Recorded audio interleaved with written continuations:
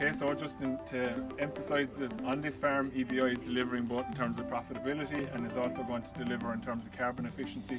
So this herd is an EBI of €184 versus a national average of 127, so it's approximately €120 more profitable than the average herd. In terms of carbon efficiency, every €10 increase in EBI is leading to a 1% reduction in carbon emissions. The EBI on the herd is delivering in terms of fertility because that's the focus of the herd, but it's also beginning to deliver in terms of solids. The herd has gone into an expansion phase along here, so it's taken a little bit of a dip. The objective is to get to 550 kgs in 2020.